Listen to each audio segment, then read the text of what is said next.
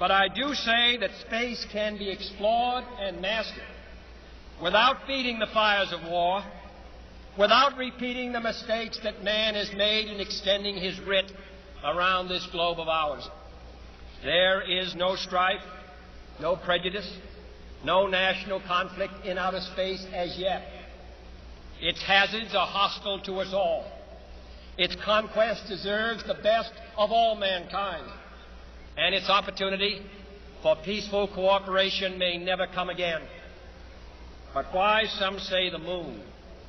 Why choose this as our goal? And they may well ask, why climb the highest mountain?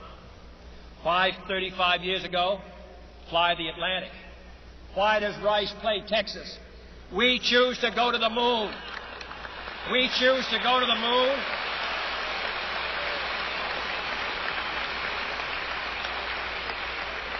We choose to go to the moon in this decade and do the other things, not because they are easy, but because they are hard.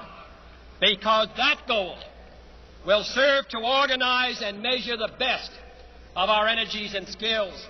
Because that challenge is one that we're willing to accept, one we are unwilling to postpone, and one we intend to win, and the others too.